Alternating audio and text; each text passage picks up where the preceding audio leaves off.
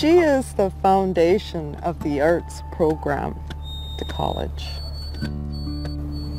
Elsie has contributed to the continuing of Cree culture through her hide tanning and footwear modules, her teaching of that.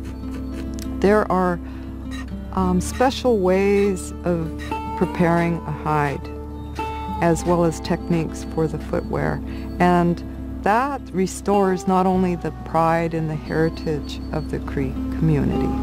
It's bringing something back that would have not been recognized. As a student, I felt comfortable in being in the program and knowing that there was a grandmother figure there as well.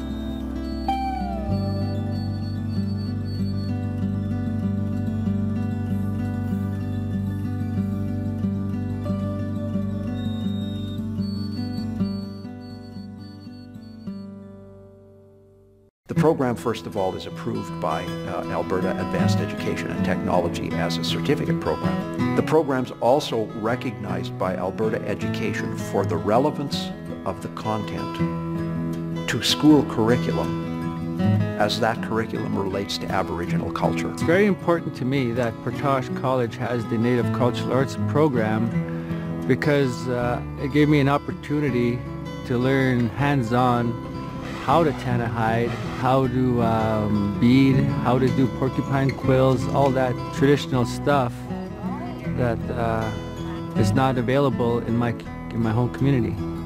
I wasn't raised too much with my tradition, and I want to know where I come from and who I am. Younger students coming into this program have really lost touch with these skills, number one, and the attitudes, cultural attitudes that are connected to the skills. My grandmother used to tan hides, but she passed away when I was really, really young, so I never got a chance to learn those skills from her. I always wanted to learn my traditional ways, and learning through Elsie and through this program, it's telling me what I really want to be and who I want to be, and not to hide who I am, and that's what I like about it. We don't have very many Métis elders left in, well, just about all parts of probably Canada at her age that's able to still go out there, do these, and practice those traditional teachings that she has. Elsie has a unique way of connecting with people. She teaches in such a neat way without hardly any words, and my first pair of moccasins, she basically looked at me, she said, "You did this? Oh, you're good." And it was that connection that really reminded me of my own grandmother. I got a word of Elsie before I met her, so her reputation kind of precedes her. But when you meet her face to face, it's a very humbling experience because she's very powerful in her ways and in her teachings. She has taught me ways where, you know, you take your time, then you'll get it done properly, and it's very important that we don't lose that.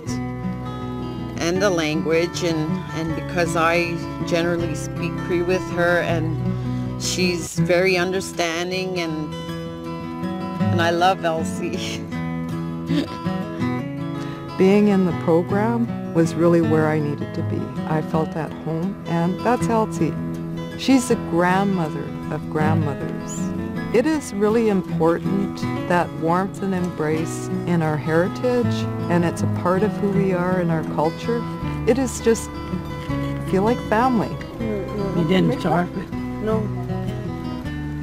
You had no time. No, I got some. Look at this, I don't know if it's right or not. Grandmothers, they provide the heart fire that brings us home. This is so warm. Whether it be in celebration or sharing. So warm. I can make over. Heat it and I make myself all. She supports us. She also is a teacher to discipline us or give us a direction on the pathway. Still curve. But I fix it. And a lot of times, like my grandmother, there are no words. She's just like a part of my family. And I don't know, like, it's something about her that just makes you get so attached to her.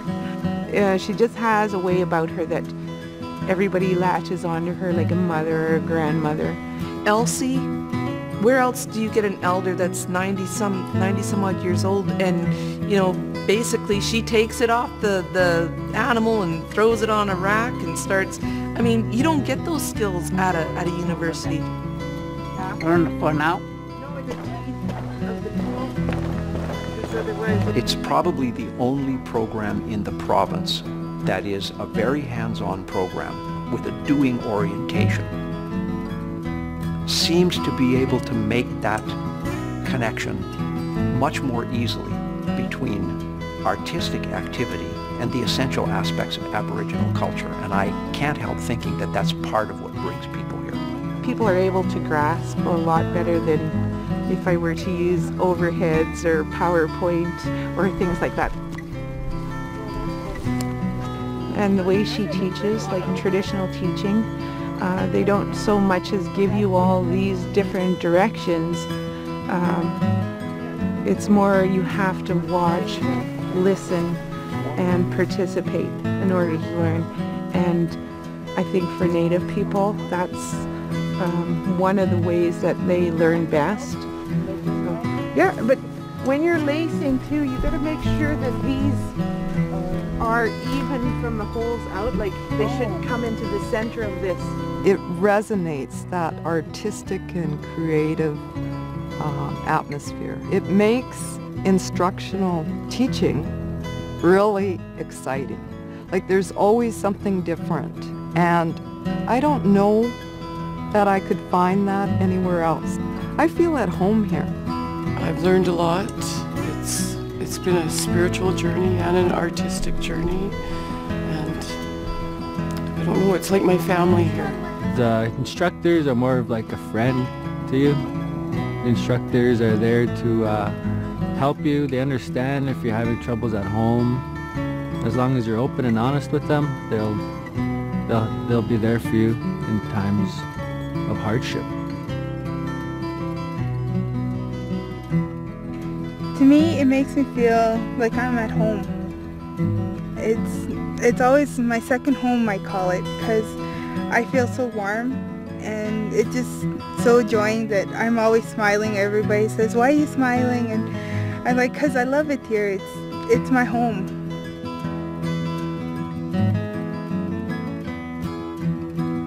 When I first started the program, my brother passed away, and I was having a real hard time with that, and I missed a couple weeks.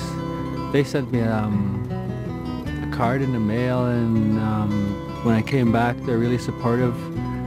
They caught me up to speed on what I missed, and they just made me feel like a part of a family, and they didn't let me quit. Even though I wanted to quit, they didn't let me quit.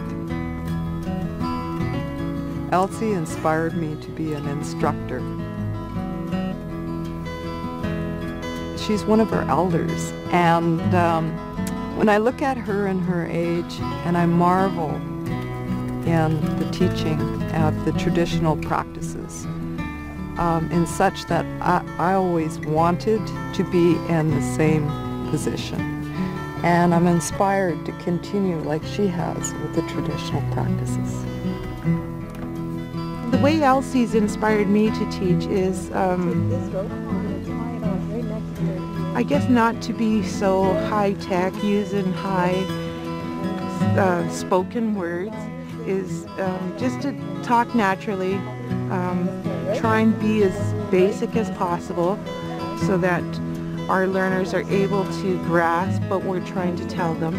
She inspired me not to give up on life in general. Like in every day there's going to be challenges, your personal life and your school life, and she showed me that she never quit.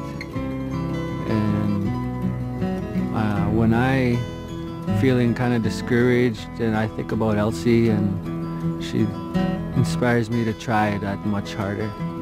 Elsie inspired me through my well-being, and everything comes from the heart, and to make sure that that we teach our children from within to everybody else. And I would like to inspire the younger generation with my knowledge also. Elsie inspires me by just being there and being 92 years old and teaching us the high tanning. A lot of us weren't proud to be Native, but she's made it so that you see her surviving on her art, on her skills, and it's like, hey, we can do that. I think Elsie's contribution to Portage College was to teach us that you don't have to necessarily be a teacher, that we can learn from everybody.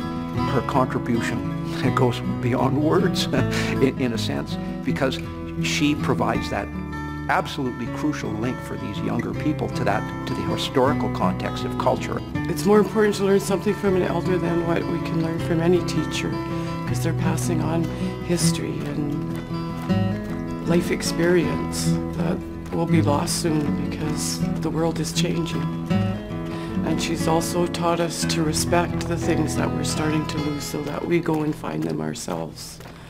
I feel I've really evolved, yes. I think I have goals in my life now. Before I didn't. Yeah, we just went sort of going down the river in the boat without the paddle. Yeah, we just went wherever the current pushed us.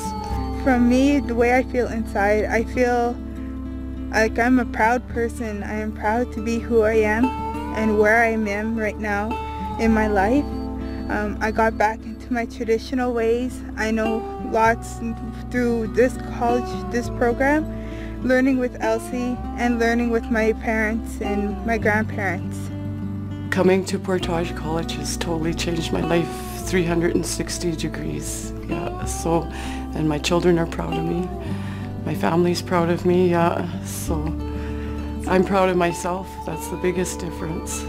Students transform themselves in self-awareness that I can do this. Look at my marks. The students who were unable to do presentations discover that they are very good at presenting. Discover that their marks aren't failure marks. Because they see Elsie and they go, wow, she's 92 years old and she's still teaching. How awesome.